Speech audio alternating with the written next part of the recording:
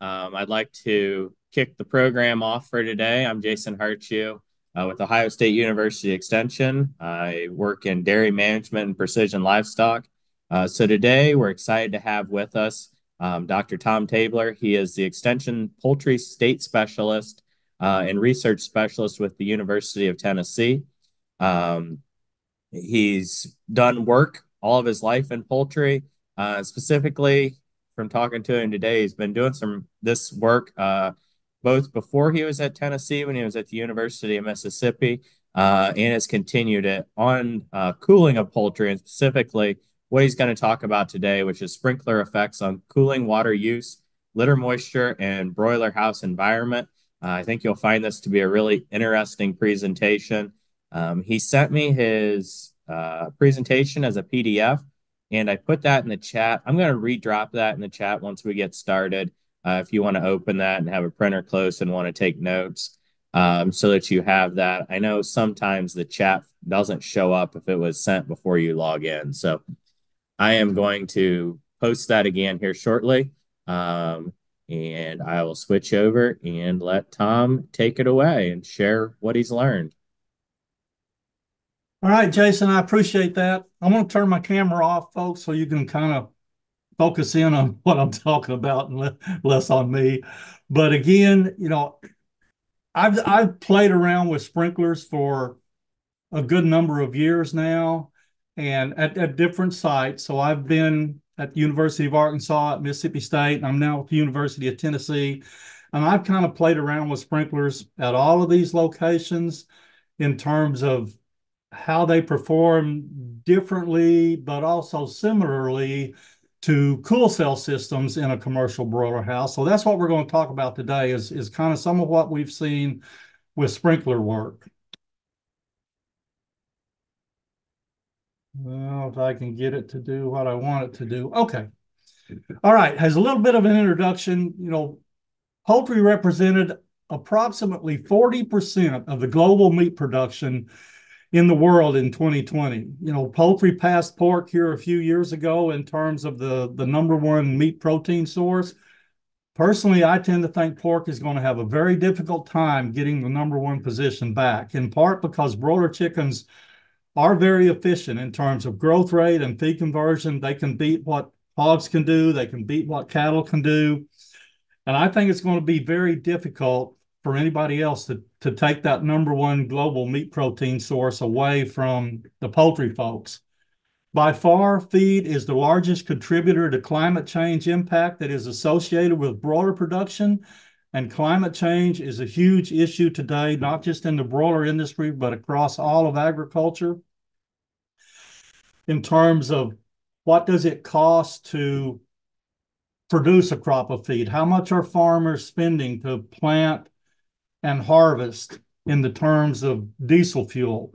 How much water are they using to grow that crop if they're having to irrigate their corn or their soybeans? And all of these are things that people are looking at today that didn't quite attract as much attention, 5, 10 years ago as what it does today. And water shortage is a growing global concern, throughout the world, not just in this country, but everywhere. Estimates are that by 2025, half the world's population is going to be facing at least some degree of water stress and worrying about where the water is going to come from. And in part because of that, sustainability in the poultry industry depends to a large part on an available water supply. We're going to have water. And water scarcity is an increasing problem facing global agriculture, especially the livestock side of global agricultural production. Water conservation is a major emphasis for the poultry industry today, as it does try to do a better job of becoming more sustainable. And that's what it's being asked to do from the folks that the chicken industry sells product to, whether that's Chick-fil-A, Buffalo Wild Wings, McDonald's, whoever, because their customers are asking them basically, what's the chicken industry doing to save the planet these days? Climate change and heat stress certainly does challenge sustainability in terms of how we are going to continue to produce, especially broiler chickens in the future. Now, Most broiler houses today are equipped with cool cell systems, and cool cell systems are very effective at keeping the house relatively cool, depending on what the house or the outside temperature happens to be. But cool cell systems do use large amounts of water. And as that house gets more and more humid, and again, if a cool cell system is working really well, you can keep the house 82, 83, 84 degrees, even if it's 100 or higher outside, but it takes a lot of water to do that, and it causes a humidity inside that house to be very high. You can keep it 82, 83 degrees, but you may have 85, 90, 92% humidity inside that house because it's going to become very, very humid as you cool that house temperature down. Sprinkler systems operate in a little bit different, thought process in terms of how they cool chickens, and they do offer cooling water conservation while also maintaining, or maybe even in some cases, improving production performance from the birds themselves. Sprinkling is different in that it kind of results in direct cooling of those individual chickens. So direct cooling can be achieved by sprinkling the surface of livestock or poultry with coarse water droplets. And the sprinkler system is a coarse droplet. It's not a fog. It's not a mist. It's actually a fairly large drop of water, like sprinkling rain when it sprinkles outside. It's a reasonably large drop of water. It's not a fog or a mist. And then you sprinkle water on those chickens, and then evaporation occurs locally on that animal, assuming there's sufficient air movement to do that. You do have to have air movement down the house. And in most tunnel ventilated houses today, most folks do have anywhere from 500 to 800 cubic feet per minute of airflow. So there is a pretty good breeze blowing across those chickens whenever you've got your cool cells operating or whenever you have the sprinkler system operating. It does require different thinking, however. You do have to think about cooling chickens differently with sprinklers than what you do with cool cells, because sprinkling focuses on cooling individual chickens. It does not attempt to cool all the air in the house like cool cells do. Cool cells are kind of like air conditioning in your house. It cools the environment of that chicken house down. It cools the entire air in the house. Sprinklers do not try to do that. Sprinklers try to cool the individual chickens, and it's two completely different thought processes. It does allow each individual bird, though, to do its own evaporative cooling. Chickens don't sweat, and we'll talk about that. Chickens have to kind of cool themselves and remove body heat by panting. And if the air they're breathing in is dry enough, they're better at doing that than what they are if the air inside the house becomes too humid. However, it does require accepting the fact that the house must run at a hotter temperature and a lower humidity. And that's very difficult for some people to accept and not try to panic before things get out of hand. And that does create challenges. It is challenging to incorporate sprinklers in the cool cell systems because integrators and growers both tend to panic a little bit when that house temperature starts to rise. If you're used to an 82, 83 degree house temperature with your cool cell system, and all of a sudden that house temperature begins to go to 87, 88, 89, maybe even 90, a lot of people begin to panic because they're not used to seeing that hot a temperature in their chicken house. But house temperatures must increase for the sprinklers to be successful. Otherwise, it's going to be very difficult to use sprinklers and make them work right. It is going to be necessary to develop a management strategy such that you have a set point and an application schedule that will achieve not only the cooling water savings that you're trying to accomplish with a sprinkler system, but also to make sure that you have satisfactory air and litter quality inside that chicken house. Now, sprinkling works with other livestock. Folks sprinkle cattle and hogs all the time, and it works well. There's no reason this same principle won't work with chickens. But again, the natural response of folks is you can't sprinkle water inside a chicken house. You're going to wet the floor, and the litter's going to be wet, and you're just going to have a big mess on your hands. But that's not the case if you manage it right. But you do have to manage it right. Sprinkler houses are going to be more comfortable than cool cell houses because the humidity is going to be lower, the litter is going to be drier, and the environment for that chicken in terms of it relieving its heat stress is going to be better if you manage the system correctly. Now, again, chickens do not sweat. So how do we get around that? What are we going to have to do? In-house temperature and the humidity inside that chicken house are critical to that chicken survival. It's not just the temperature. It's not just high temperatures or heat that kills chickens in the summertime. It's the combination of high temperature and high humidity that kills those chickens. Chickens can actually stand some fairly high temperatures if the humidity is low enough, and they can still remove body heat by panting. So for them, a 60% in-house humidity level is much better than a 90% in-house humidity level because it's much easier for them to remove excess body heat by panting in the summertime. Cool cell houses, again, oftentimes you can keep those things 82 to 84 degrees, regardless of what the outside temperature is, but you may have 90% humidity or higher inside that chicken house, and that high humidity makes it very difficult for those chickens to cool themselves. Sprinklers, again, is a little bit different thought process because sprinklers provide artificial perspiration. You sprinkle some water on them and you put the sweat on the chicken. And then you use the fans and the wind chill effect to reduce cooling water use by over 50% when you use the 3 levels of cooling that are within the sprinkler system itself before you ever add any type of cool cell cooling. I don't think you can totally eliminate cool cells with a sprinkler system. I don't think you can put a sprinkler system in and make the sprinkler system do all of the cooling, but you can certainly use it to your advantage to save a lot of water use that otherwise would go through cooling through those cool cell systems. I still think you're going to have to use your cool cells. You're just not going to have to use them near as much if you manage everything right. Again, chickens lose heat mainly through panting, and directly applying water onto those chickens with sprinklers allows direct evaporation of the water off the bird's surface. And this absorbs heat directly from the body of the birds, and the birds can also remove heat through panting if the humidity inside the house is low enough. But again, it requires keeping the humidity inside that house as low as you can, which means letting the temperature inside the house go up. And again, when that temperature goes up, that scares a lot of growers and a lot of integrators because they're not used to seeing a high temperature. We've all become pretty spoiled of cool cells, and we do begin to panic when the temperature begins to go up. Cool cells must be delayed, though. You have to delay when you let your cool cells run if you're going to be successful with using sprinklers.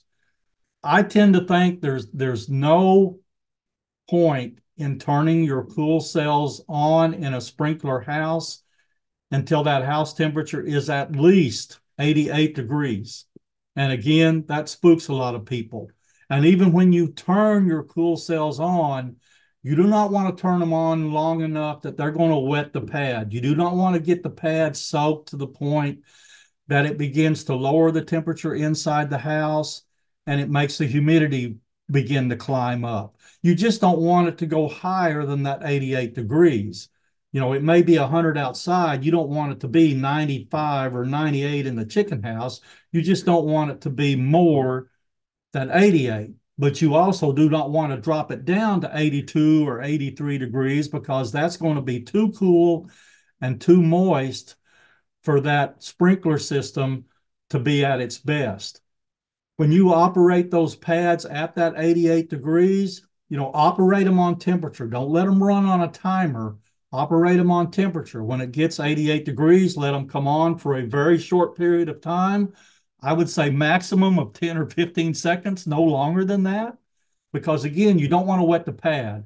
You'll have streaks in it. You'll be able to see streaks in your cool cell pad where there's a little bit of water running down the pad.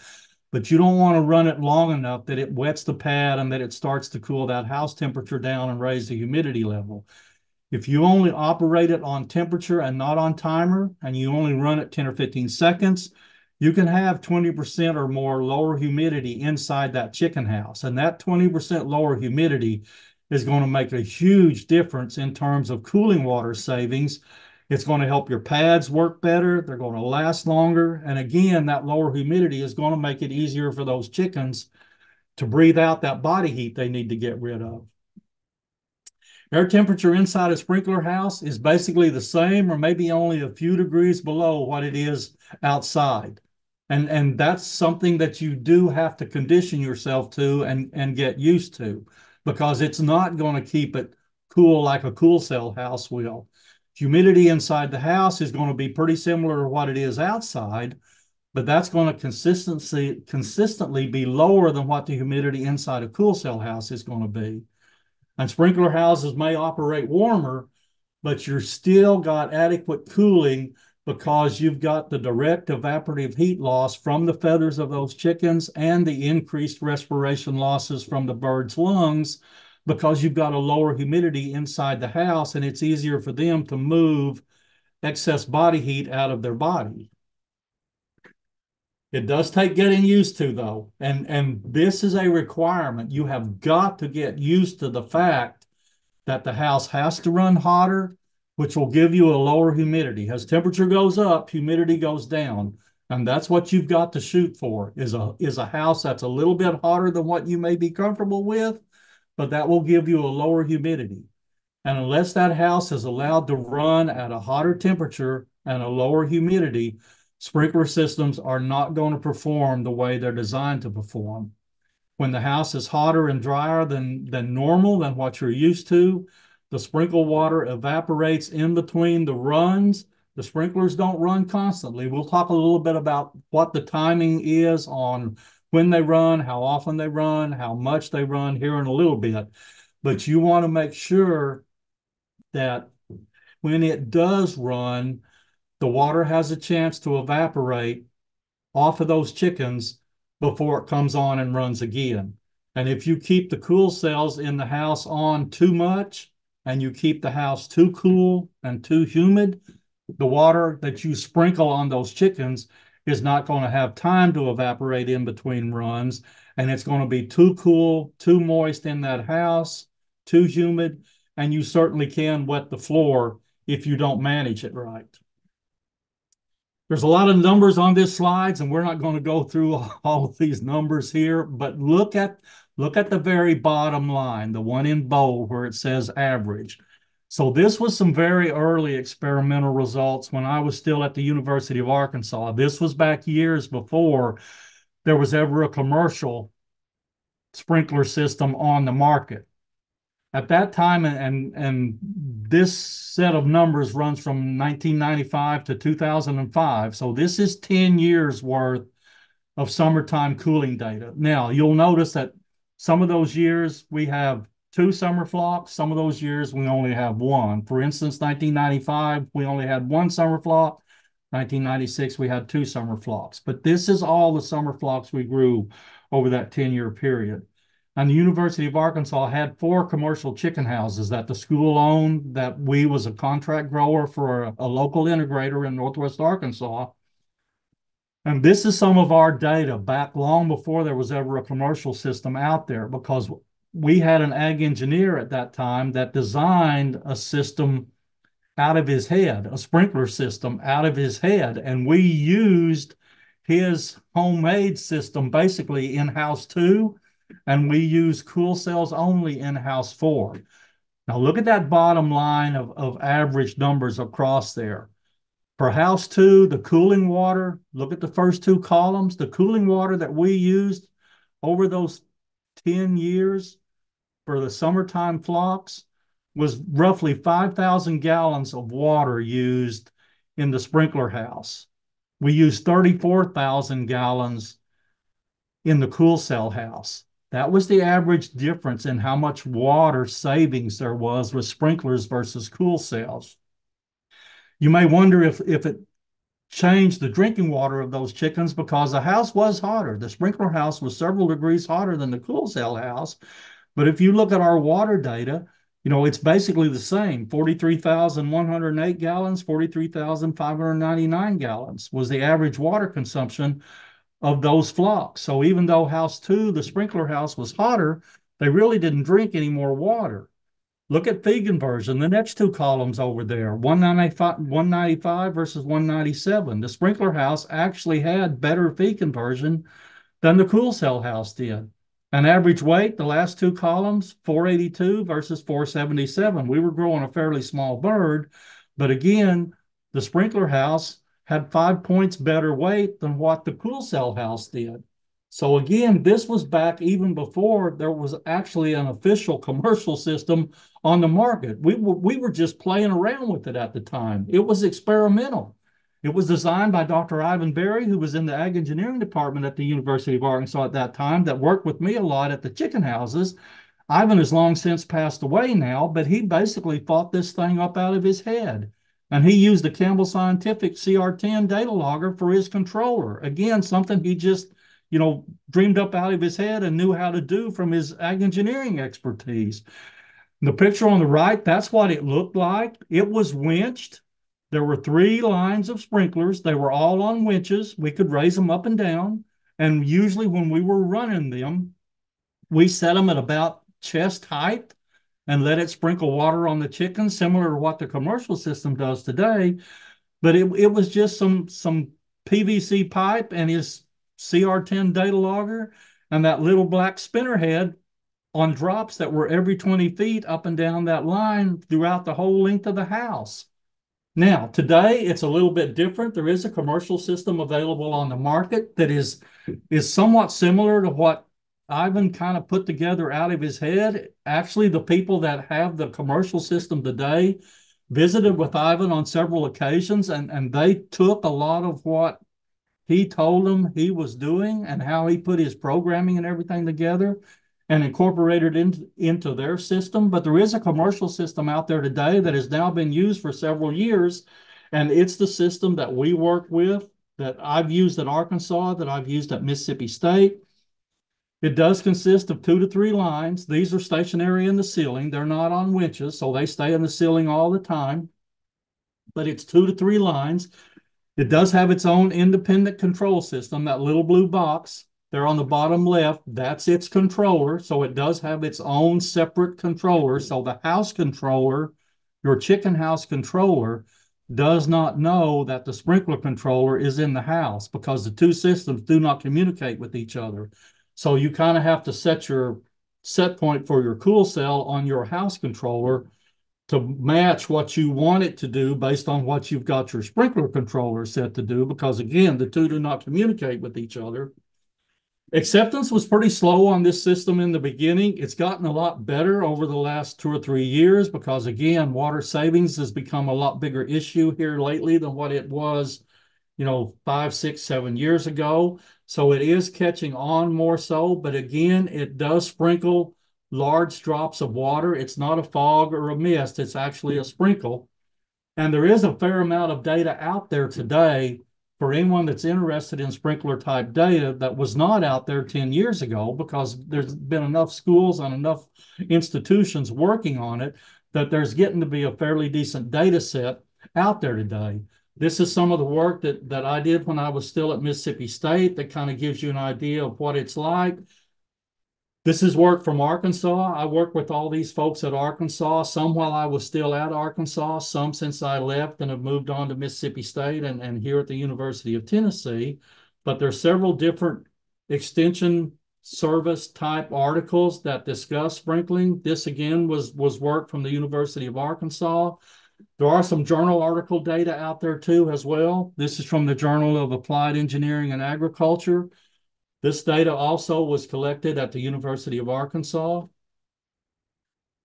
This is from Australia. So Mark Dunlop and Jim McCauley in Australia, they use the same sprinkler system that I used at Mississippi State, that the folks at the University of Arkansas are using. So there's getting to be a fair amount of data behind this system that is pretty good information in terms of how these sprinklers can perform. This is in the journal Animals from last year. Jonathan Moon, who's the lead author on this, was my grad student when I was at Mississippi State. Jonathan did his master's thesis on sprinkler systems at the Mississippi State when I was working there. So there's enough of a database out there now for anyone that's interested to have a pretty good idea of how sprinklers will perform. A lot of what sprinkling does is basically bluff those chickens, folks. We're fooling them into thinking that things are better in the chicken house than what they are. And when I do talks on sprinklers, I tell folks it's sprinkling is kind of like jumping in the creek after you've hauled square bales of hay all afternoon in July and August. I'm not talking round bales where you just sit in the cab of the air-conditioned tractor and let the tractor do all the work. I'm talking square bales where you walk along beside the truck and throw the bales up on the truck and somebody's stacking them and then you haul it to the barn and somebody throws them off the truck and you stack them in the barn. I'm talking really work. But if you go jump in the creek after you've done this, it may be 100 degrees outside, but any breeze or wind chill effect on your wet skin fools you into thinking that it's much cooler than that when you get out of the creek. It's the same way with sprinkling chickens. Sprinkling along with the fans and the wind chill effect from what's inside that chicken house fools those chickens into thinking that it's actually a whole lot cooler in that house than it actually is. And then once the birds have been sprinkled and they're all standing up, and a lot of them do stand up whenever they get sprinkled, water sprinkles on them, they stand up, they shake their wings, they ruffle their feathers, and they decide, I'm up, I just will go get something to eat or drink. And you do see them once they get up after they've been sprinkled. You do see a lot of birds move to the drinkers, move to the feeders. So they're eating and drinking all afternoon throughout the day instead of just sitting under the air conditioner in the cool cell house where they don't get up and move around very often.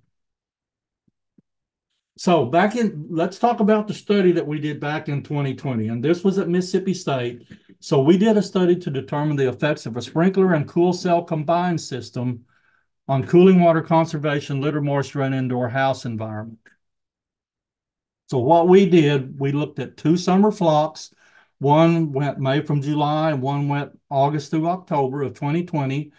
Mississippi State had two commercial chicken houses. It's those two chicken houses in the top photo there. Those houses are 42 feet wide, 400 feet long. Those are the two houses we used. Both of them had cool cells. Both of them had sprinkler systems. So the sprinkler system combined with a cool cell in one house is what we use to compare against only a cool cell system in the other house. Now, we did flip the houses between one flock and the next flock. So the cool cell house on the first flock was the sprinkler house on the second flock to try to take out any house effect or anything. But basically, we had two lines of overhead sprinklers positioned above the two outside feed lines. So basically, each sprinkler line was about 10 feet off the wall. The drops were spaced evenly 20 feet apart.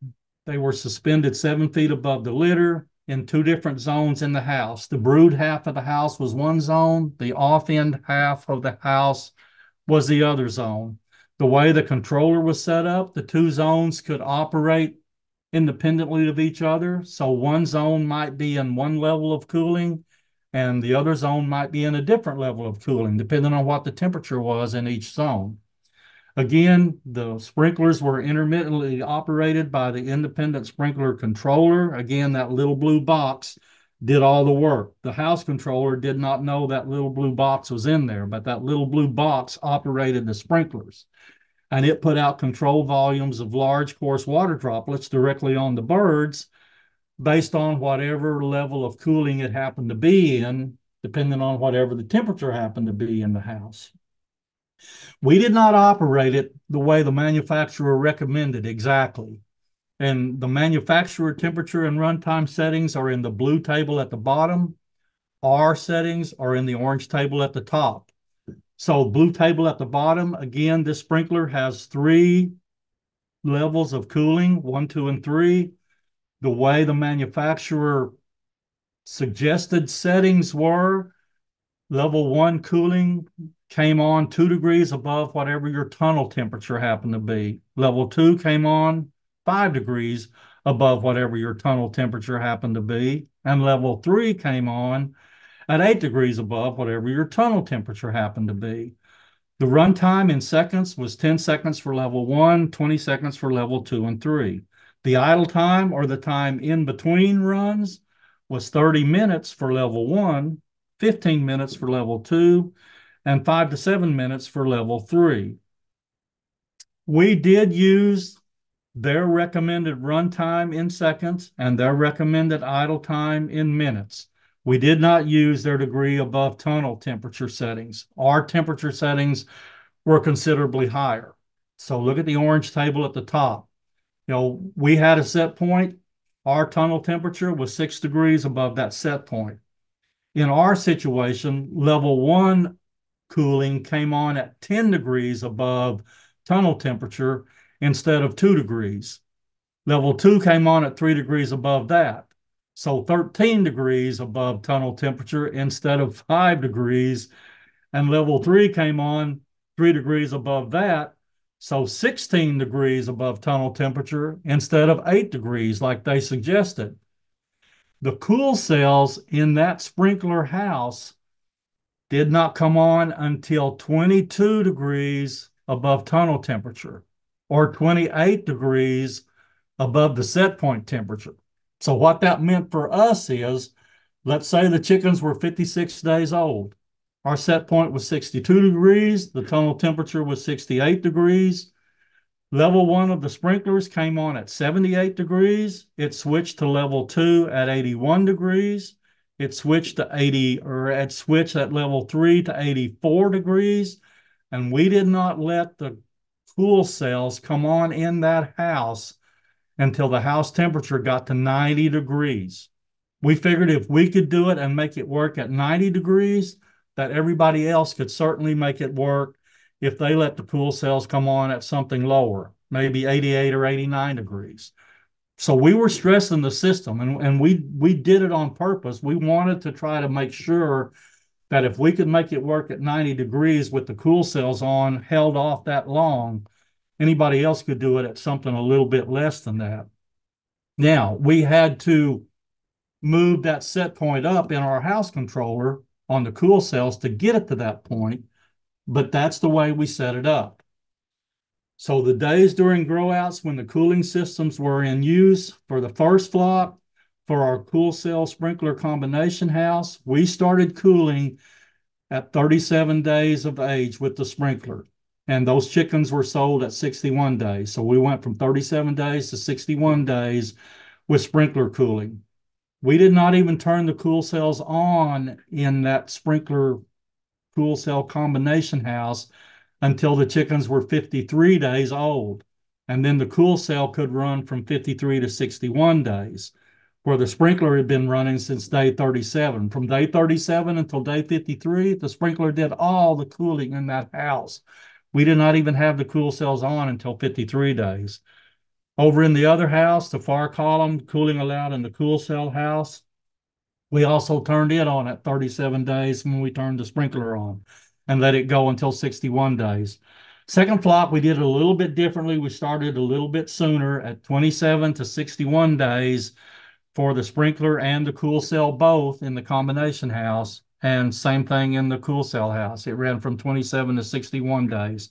I do not think you should turn sprinklers on before 27 or 28 days. I want the house to be reasonably filled up with chickens so that the water is sprinkling on birds and not sprinkling on the floor. If you do it at 2 weeks, 3 weeks, there's still a lot of floor space there then. And a lot of the water will wind up sprinkling on the floor. But I don't want to sprinkle water on the floor. I want to sprinkle water on chickens. So what did we see? Average daily maximum house temperature and relative humidity between or when cooling was in effect. So we ran the cooling water. Cooling water, whether it was sprinklers or cool cells, could run from 9 o'clock in the morning until 9 o'clock at night. Nothing happened water cooling wise between 9 p.m. and 9 a.m. We cooled birds with water between 9 a.m. and 9 p.m. So let's look at temperature first. So look at the column on the left, the cool cell system. The average temperature, the average high temperature during the day was 84.8 in that cool cell house, which is pretty typical. Most folks have 83, 84 degrees in their cool cell houses. But look at the sprinkler combination house, 87.8 degrees. So it was basically 88 degrees in that sprinkler house during the day. We could get away with that, though. We could get away with that high of temperature because of what's over there in the other graph. Look at the relative humidity graph on the right. Yeah, it was 84.8 degrees in that cool cell house, so it was not all that hot, but it was 70.7% humidity, so it was very humid in that house. Now look at the sprinkler cool cell combination house. It was only 58.2% humidity. That's why we can make that higher temperature work, because the humidity is enough lower that that chicken can get rid of excess body heat through panning much more efficiently at a 58% humidity than it can at a 71% humidity. Let's look at litter moisture. Again, folks think you can't sprinkle water in a chicken house because you're going to wet the floor. You can if you manage it right. So again, we kept these chickens a long time. We kept them for 61 days. Let's look at the graph on the left first. This was in the fan end of the house when the chickens were 7 weeks old, when we measured the litter moisture at 7 weeks. Cool cell house, 31.3% litter moisture. Combination house, 24.7% litter moisture. So a good bit drier at 7 weeks. Now look at the litter moisture on the other graph over on the right. We did this one at 9 weeks. We did this the day before the chickens were picked up to go to market. The cool cell house was 28.9% litter moisture. Sprinkler house, 26.9% litter moisture. Again, the litter is drier in the sprinkler house because the temperature is hotter, the humidity is lower, and it gives you a better environment inside that house. The litter is drier, and you can manage it this way if you do not panic and let your cool cells come on too soon. So what did we see from a water use standpoint on a daily basis? Okay, this is every day once we turn the cool cells on in that first flock. The red line is the cool cell only house. The green line is the sprinklers in the combination house. The blue line is the cool cells in the combination house. And again, you see we did not turn those cool cells on until the chickens were 53 days old. And we see the biggest difference in water usage on the hottest days that we saw throughout the flock. So look at day 49 as an example. That green line only goes up to about 1,800 liters of water went through the sprinkler system that day. But look at that red line. It's up there 11,000 liters of water versus 1,800 liters of water. That's the kind of difference in savings that you can see between sprinklers and cool cells because they operate differently. They do different things. They try to do different things within that chicken house in terms of how they cool. They look at cooling differently. Second flock that summer, we basically saw the same thing. Again, the biggest difference in water usage was on the hottest days. So if you look at day 42, that sprinkler system in the combination house used around 1,000 liters of water. The cool cells did not come on at all that day. It didn't get hot enough for the cool cells to come on. But the cool cell house by itself, that red line, again, is up over 5,000 liters of water. So again, you're looking at a difference between 1,000 liters on the sprinkler system and over 5,000 liters on the cool cell system. Because again, the two systems are trying to cool in two different manners, two different ways. So how much water did we actually save? All right, if you look over there at the far right column, water saved in the combination house. For the first flock, we saved 66% of the water, the cooling water, in that combination house versus what the sprinkler or what the cool cell house was using. On the second flock, the combination house saves 61% of the water over what the cool cell house was using to cool chickens. And this is pretty similar to what other people have seen at other locations. Sprinkler cooling consumes 66% less water than that used in a cool cell system in Arkansas. This is data from Lang et al. In 2014. Sprinklers consume 58% less water than a conventional cool cell in Australia. This is some of the work from Mark Dunlop and Macaulay in 2021, and has a national cooling water usage by broiler chickens is estimated to be roughly 825 million gallons a day. The sprinkler technology could potentially save 544.5 million gallons of water per day. This is what Lang et al. Had estimated in 2020.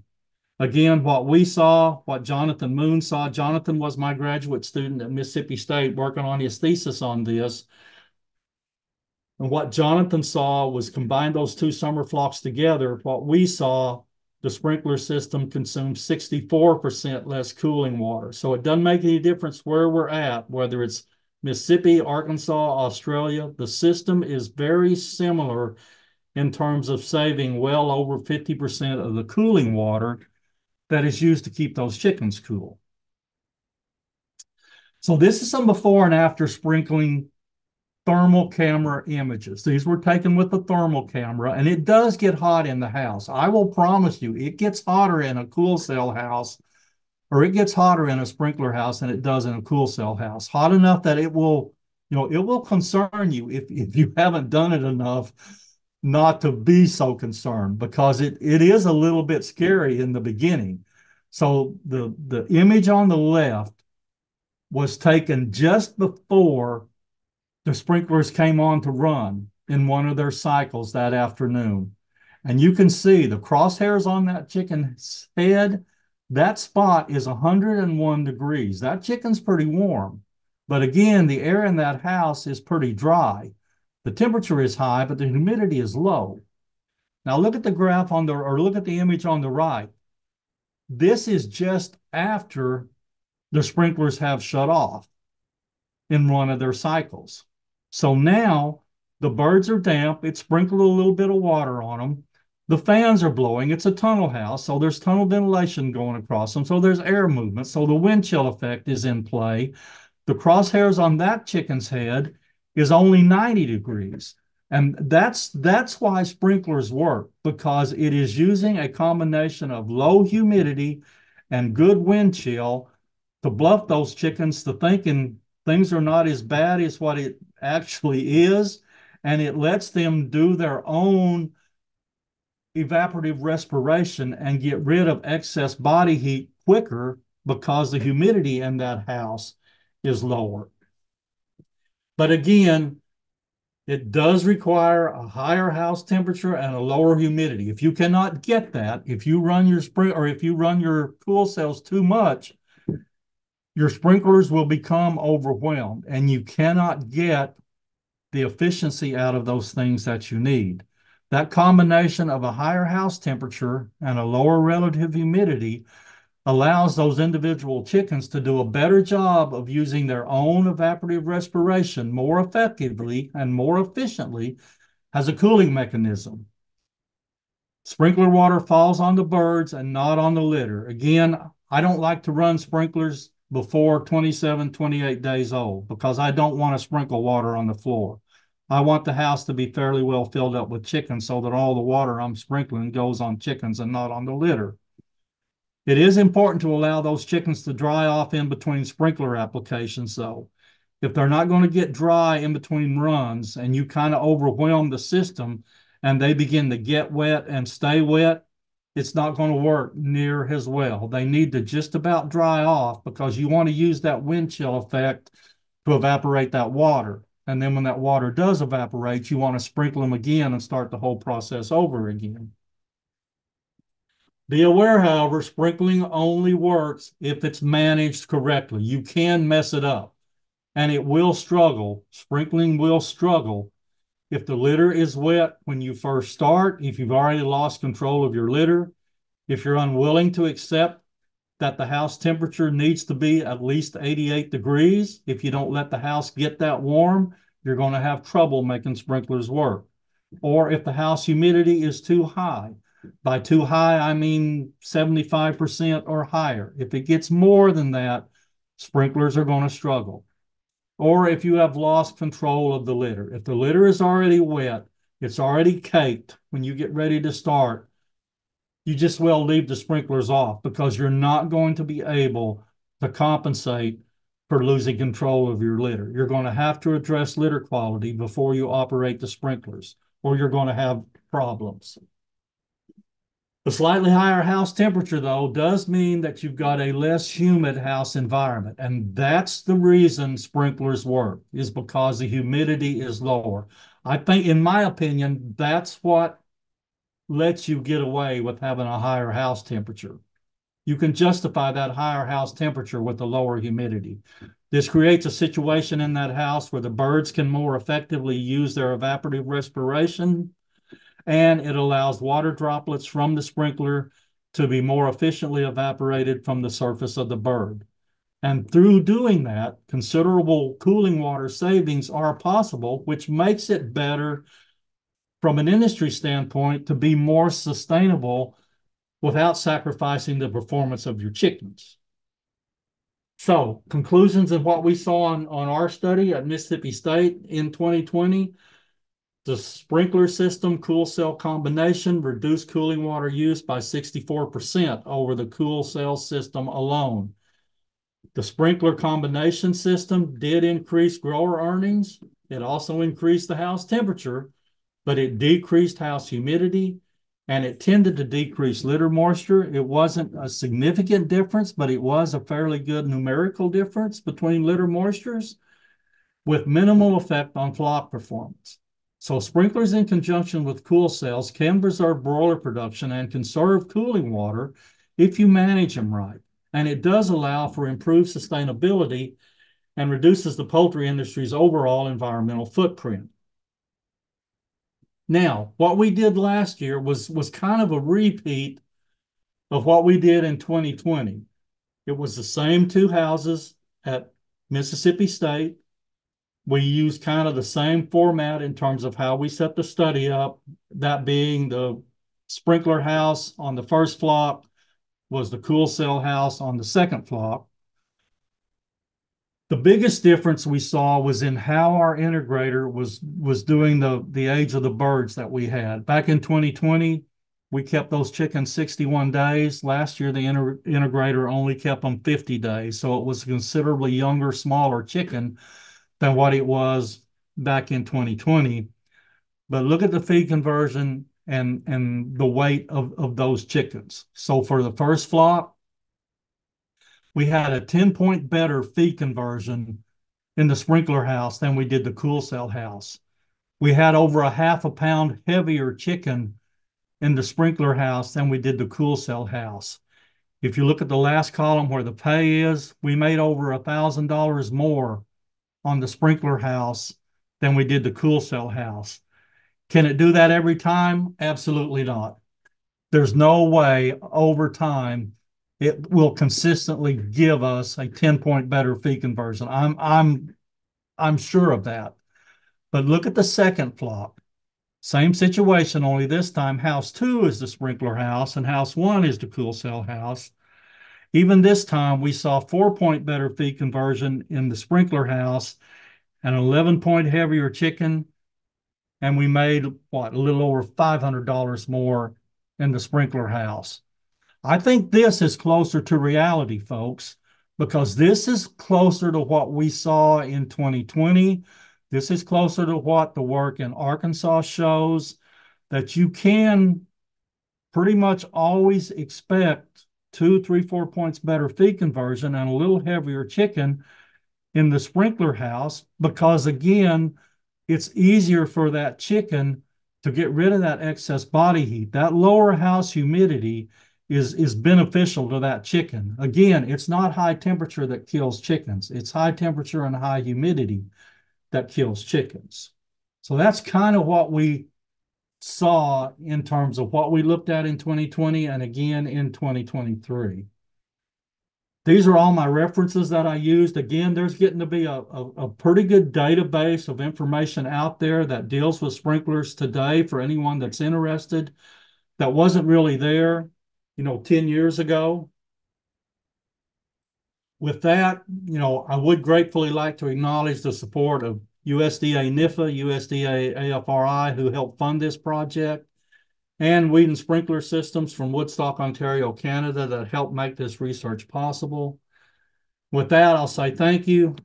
I'll try to answer any questions or comments anybody might have. Thanks, Tom. That was a great presentation. Some really good information there for our producers. If you have any questions, if you would like to either put those in the chat, or I have granted microphone privileges to participants if you would like to unmute to ask any of those questions. To kick it off, one I thought as we were going through the presentation, do you know about what the average outdoor humidity is during the time you were doing these studies with the different houses? Depends on where you are. Mississippi's a little more humid than what Northwest Arkansas was because Northwest Arkansas is a little higher. A lot of what we did when I was at Mississippi State was running outside humidity when we were, depending on what the outside temperature were. And we did have on the flock in 2023, the second flock, we had the last week that those birds were in the house, every day was 99 degrees or 100 higher the last week. I think 102 was the hottest day that we had, but every day the last week that we kept those chickens, 99 was the lowest temperature we saw. I think the highest was 102 in the afternoon. In those situations, outside humidity was down around 45, 50%. If the outside temperature was running 90, 92 degrees, we had days when it was in the 60% humidity outside at Mississippi State. And it's a little more humid in Mississippi than it is in Northwest Arkansas. Northwest Arkansas is more, if it's 90, 95 outside, we may be down around 50, 55% humidity outside.